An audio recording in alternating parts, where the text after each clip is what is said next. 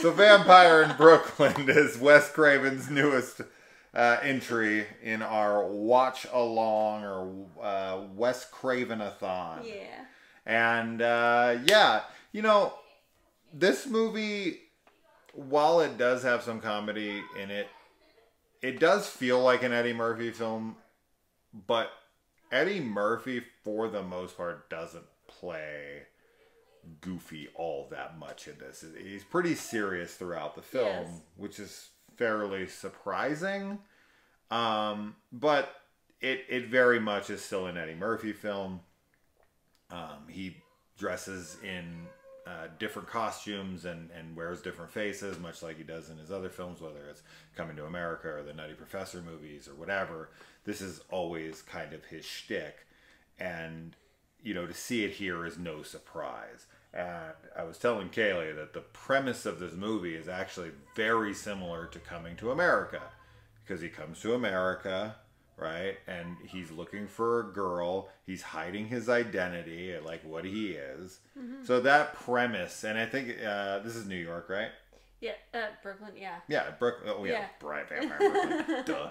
I'm thinking in my head about freaking Coming to America, but that's, yeah. Anyway, but yeah, I just thought that was funny, the parallels there between this and Coming to America. But yeah, so overall, what did you think of this film? I mean, I liked the film. I thought it had a kind of, all of Wes Craven films so far have like this campiness to them. Yeah. And this is no exception. It was really interesting to see Eddie Murphy in a role like this because I don't think I've ever seen him in like a serious role before. Even though this is like, you know, serious, it's, you know, in quotation marks, it's light serious. Right. But it was interesting because like he's normally always just like pure comedy. And when he's playing Julius, yeah. Or no, Julius I think is that's his sidekick. That's the ghoul, right? His name in this, I'm totally I don't know. forgetting. When he plays the vampire, yeah. he's not Dracula, right? Like he's not. He's Blackula. But they call him that. Well, anyway, it was interesting to see him like that, and I actually thought he did a really good job. I liked his performance, and you know, when he was doing the character bits with the preacher and the Italian guy, that like tripped me out because I was just he did that really well. He did that voice like super well, and like, you know, obviously you could tell that there's like a ton of makeup on him, but still, I was like really impressed by it. I was like, oh my god, like he sounds and like looks Italian, like that's crazy. Yeah, I thought the makeup on him was really good in that. Yeah, I mean, considering, it was definitely really good. But yeah, I don't know. I enjoyed it. I like vampires, so I'm not, you know, it's a really like tropey vampire movie, but I did like, so Julius, his ghoul, I liked how he started to decay throughout and, you know, kind of all the gags with that. I thought that was cool, and I enjoyed it. I had a good time with it. Yeah, it's fine. Yeah. It's fine. You know, yet again, Craven makes another film that I'm kind of just like watching and I'm like, this is fine. Yeah. Right? Like, he has some things that were better than I remember, and then there's things like this, which is mostly just kind of like, they're okay, right? Yeah. And that's just it. Like, Craven's, most of his career is filled with these, like, fine films. Like, they're okay. They're fine. I'm glad I watched it because, you know, like Vampire in Brooklyn, I don't know. I definitely had heard the title before and kind of been like, oh, I wonder what that's about. So I'm happy I've seen it, but I don't know how like frequently I'll be returning to it. Yeah, this mid-90s thing is interesting because we got like, you know, a lot of like horror movies with a very strong focus on like black culture. Whether it's Tales from the Hood or his previous film to this, People Under the Stairs or whatever, which is cool. And I think this is just like how Hollywood can kind of start shifting the view on things, right? When you and this is why representation in cinema matters so much. It shouldn't be forced, right? This is why I've said before on the channel, I think it's a bad move to make everything with black people about race. Sure. Because it constantly focuses on the issue and we never move past it and they're never just people. Right, you just want the black person in the movie who's leading the role, or to have the leading role, to just be a person and that really starts to move away from this idea that we're all that we're different. When you constantly bring up race every 5 seconds, and it's like fucking white people and my other black friends and all this stuff. Like, we talk about race so much when they do that, and it's just, I don't know, it's always a disservice, I feel. You're always going to make films about race. You're always going to make, like, there's things to explore there. Yeah. But you can't do it in every single film. It's just too limiting. Yeah, and it keeps agree. the conversation, and it constantly is always bringing it back to race, not just like, oh, that guy was awesome in that movie, right? Yeah. Right? It's this like commentary on society and race, and everyone's racist, and I don't know. And in this movie, of course, there's a lot of emphasis. There's a lot of discussion of race and that. But I get it at this time, right? Because they were getting a lot of limelight. They weren't getting a lot of screen time at that point as leads. So, I get it. But nowadays, it's like, okay, not every freaking 5 seconds, please. Sure. Well, and especially, like, I definitely don't have a lot of primarily, like, black horror movies under my belt, but definitely it seems like the ones from the 90s that I've watched, which I don't know if I watched any more than the 3 that you named, honestly, but they're comedic, like they have this kind of air to them, and it's really interesting because, now we have like Jordan Peele bringing some really like heavy, intense, like serious horror, and even though there are, conversations about race in those films, like I think that they're masterpieces in their own, in their own, I don't know, in their own right, yeah. But it's just a totally different, like, tone. Totally different. So it's really cool to see how the genre is, evolving and being, and horror has always been, for a lot of people, I think, like, a place where they can find acceptance, and, it's open to a lot of different voices to have a platform. So, but it's just interesting to me that, like, it seems like the 90s stuff is very silly, and there's nothing wrong with that. Like, I'm not talking down towards it because I love, horror comedies. Sure. But it's interesting. I don't know, I'm kind of giving props to Wes Craven for taking on 2 projects in a row and having a primarily black cast in lead roles. Yeah. Right? Because that wasn't, like, for the more high profile pictures that were being made, you just weren't getting a lot of that. And I think that's really cool. But so good on Wes for that. I don't know how these did financially, and if I think no idea. But whatever. Anyways, okay, so this was written by Eddie Murphy and his brother Charlie Murphy, which obviously is known very well from the Chappelle Show. But you can tell this was produced, starring, written.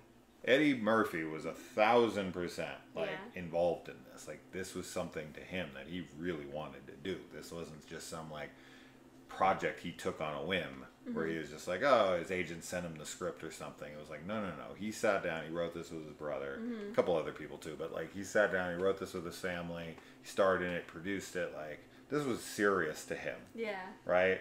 And I think it's cool. I like the blending of, like, the Coming to America Nutty Professor style, but like horror. Yeah, it's the horror spin in the Eddie Murphy filmography. Yeah. And outside of like Haunted Mansion or something, I don't know much else horror that Eddie Murphy was all that much a part of as like a lead. But I like it. I don't love this movie.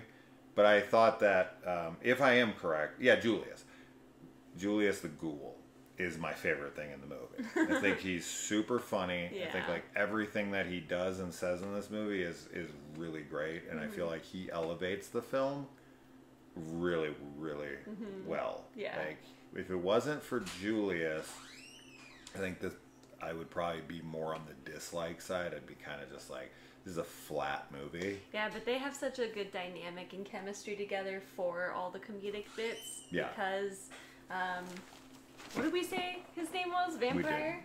Okay, we didn't say it. The vampire. The vampire. Yeah, I don't know. You know, he's so much more serious, and Julius is really funny, especially put up against it.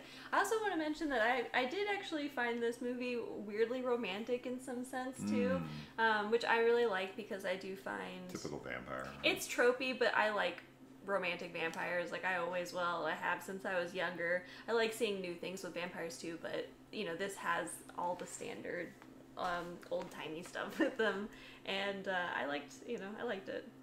Speaking of standard stuff, we get some faces that we recognize from other Wes Craven films here. We get Mitch from Shocker, as well as Night Visions. Yep, Night Visions. Yeah. Darkness. The Valley of Darkness, or whatever the hell I called it. I know. Yeah, he plays like some gangster in this. His accent in Night Visions was horrendous. His impression of like an Italian mobster here was okay. It was fine. Yeah. The cop, whatever the hell accent he was trying to pull off in Night Visions, I don't know what that was, but I hope he shelved it forever. He's like, oh man, what was I doing there? Valley of Darkness, man. Like, not going back there. Yeah, dark memories. But yeah, we got him. We got the mom from Invitation to Hell, and she plays a cop in this named Dewey. Yeah, you thought that. I don't know if like if that's brought over, because I want to say Scream was his next movie. He did it very closely after this. Oh, okay. I want to say it's this, then Scream, because I think this is like 94. Scream's 96. And then I think and then he does like Scream 2 and whatnot, and then 3, I think, because we're not covering the Screams. And then he goes to Cursed, right? Yeah. So, this is like the movie before, and it's a cop named Dewey who becomes captain. Doesn't Dewey become captain in like 4? What is he, sheriff or? He does. I've only seen the Scream. Like, I've seen the first Scream a good amount. I've seen Scream 4 more than you have. Yeah, that's right. Yes, I've only seen all the other. He becomes the chief. I think he's the chief of police or something like that. Yeah, I think you're right. I'm not a Scream fan, so. But he's I don't like know. a Scream expert. No, I'm not. I mean, not even close. Compared to a lot of people. I guess so. Definitely. Okay. I like how. I think it's Mitch. Yeah, it's Mitch. Mitch Pileggi, however the fuck he said his name. Not Mitch Hedberg. No, Skinner from X-Files. Yes.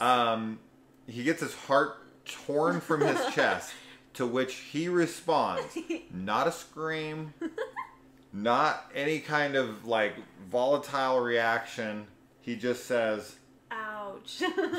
Ouch. Ouch. And then dies. Yeah. Why not? Heart ripped from your chest. Ouch. Ouch. It's great. It's super great. Fucking ludicrous is what it is. That's a tough ass dude. That's real gangster shit there. You can't live, right? Like if your heart gets ripped out, like you're unconscious, dead immediately, right? Or is there there's still blood in you. It would depend on Wouldn't you have like a few seconds of consciousness before you die?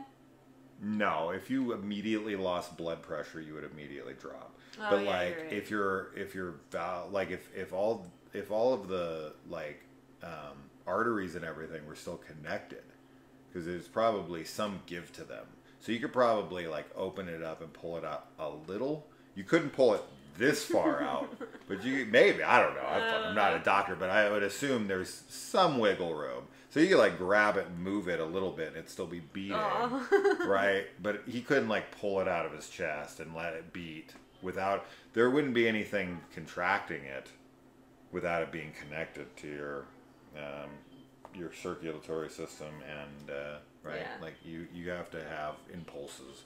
The heart itself, I don't think would work on its own. Yeah. And yeah, once you lose blood pressure, like if you instantly drop to 0 blood pressure, you go out. Yeah. Right.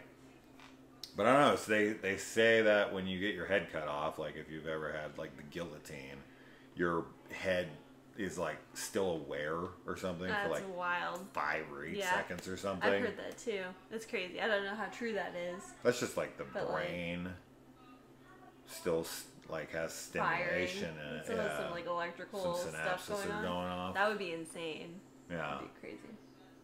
Well, I don't ever want to be beheaded to have that experience. No, no thanks. This is our opinions on the medical field, which we know very little about. So don't listen to us.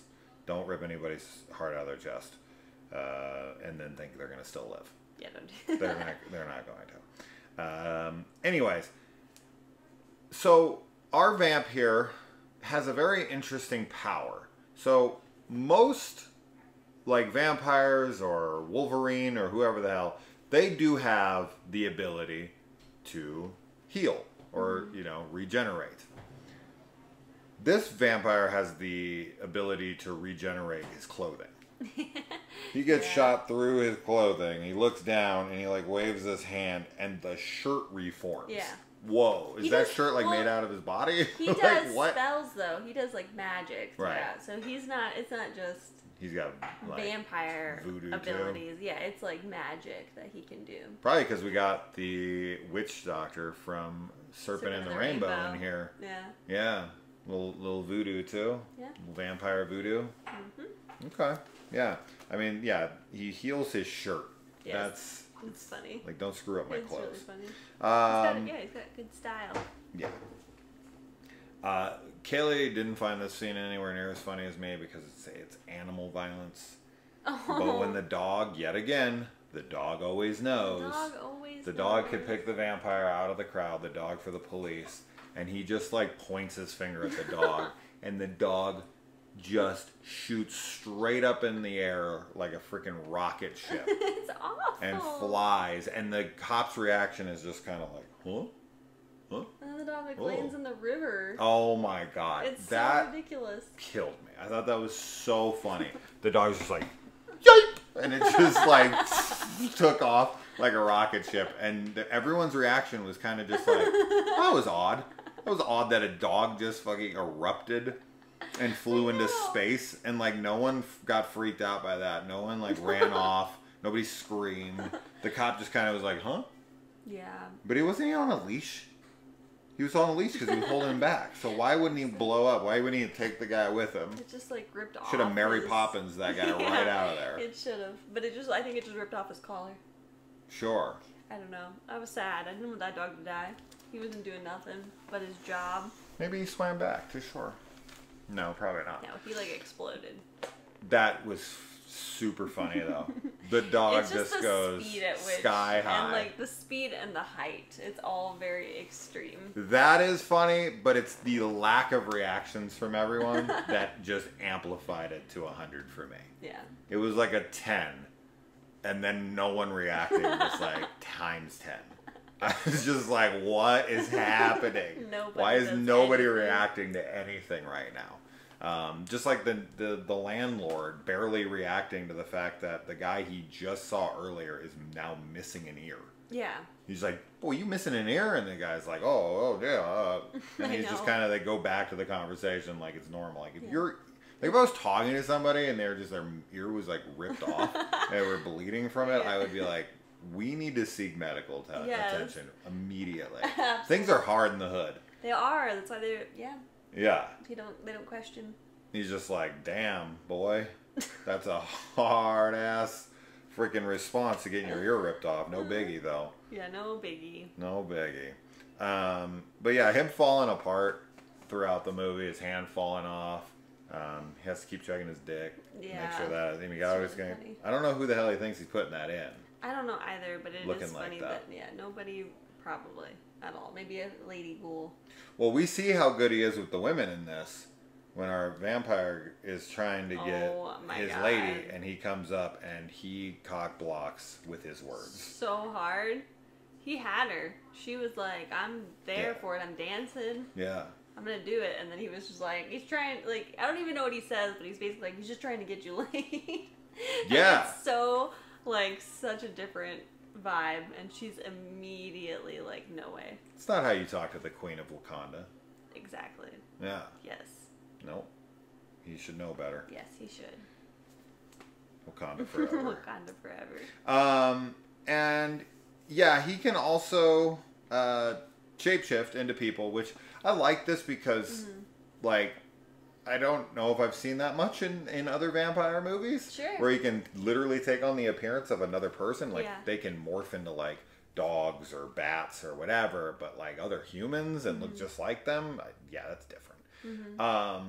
But it explains the Eddie Murphy-isms, right? Where he's another person, right? But he's playing the same. He's playing that character, but he's in their skin. Right. Right? Yeah. Like in the other movies, he's just those other characters. But in this one, it's an explanation that, no, that is him. Yeah. He's just playing that guy. So I kind of liked that was written in as like, no, that's not, he's not going to just be Eddie Murphy as a different guy.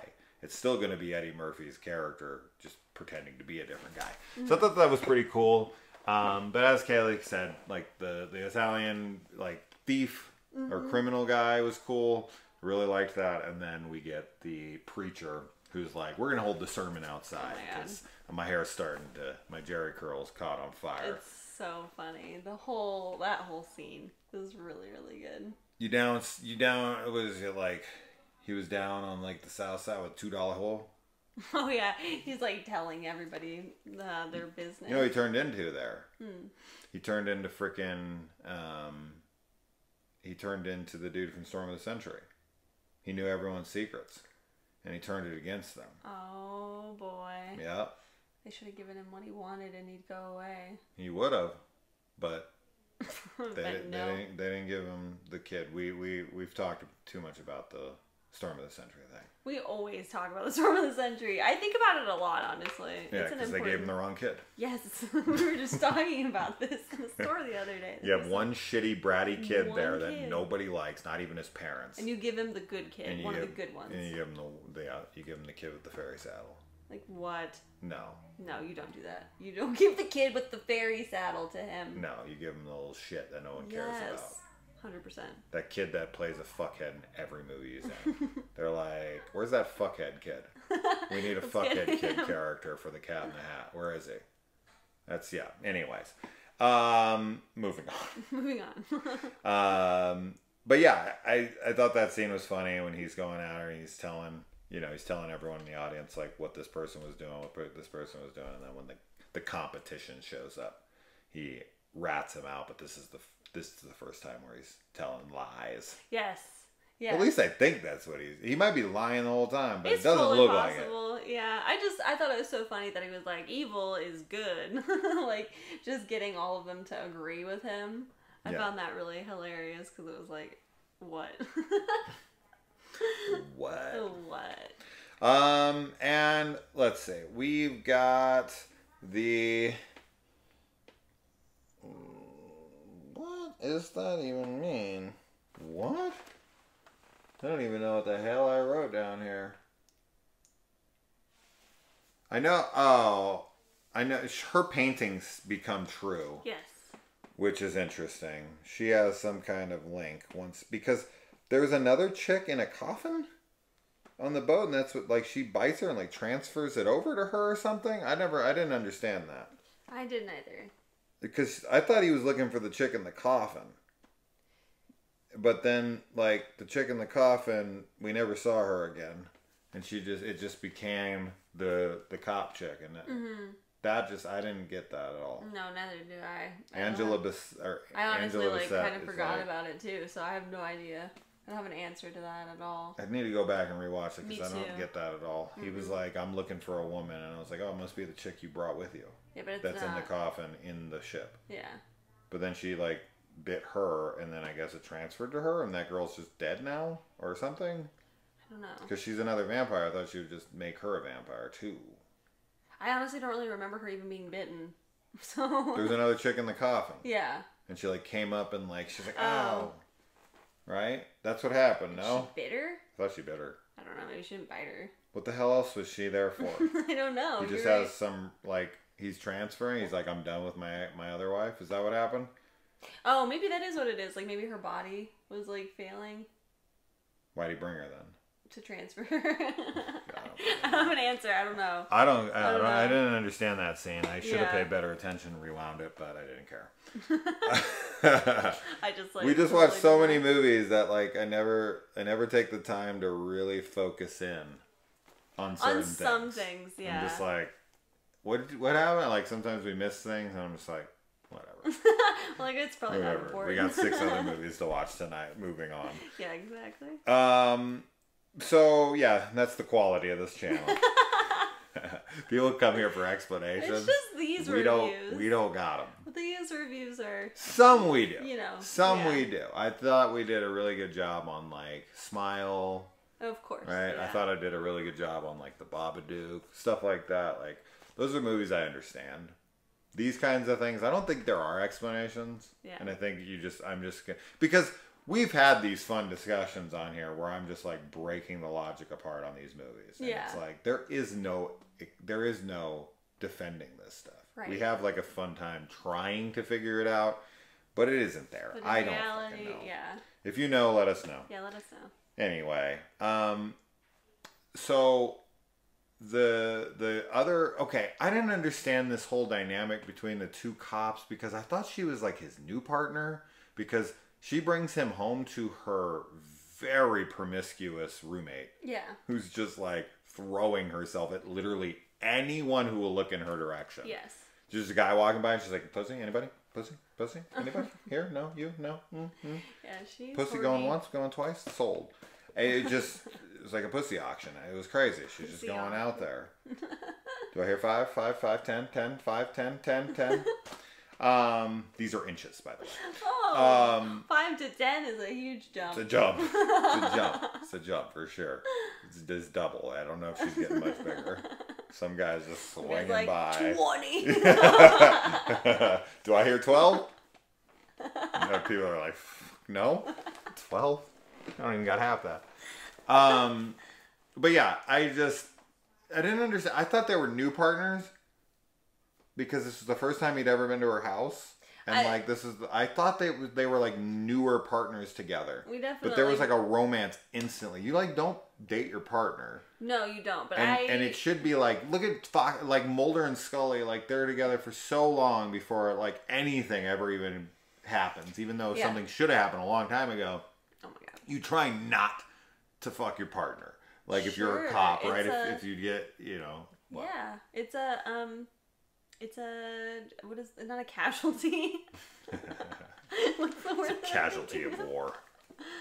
Like a liability. It's a liability to do that. Yeah. I don't know. This is another part that I guess I wasn't paying attention because I thought they were partners like longer and like they were. But he's never been to her house before? I mean, yeah, why not? Maybe they're not like friends. They're partners. When they're coming. You're probably right. When they talk to Captain Dewey. Yeah. I thought it was like, you know, how's your new partner or something. I could be...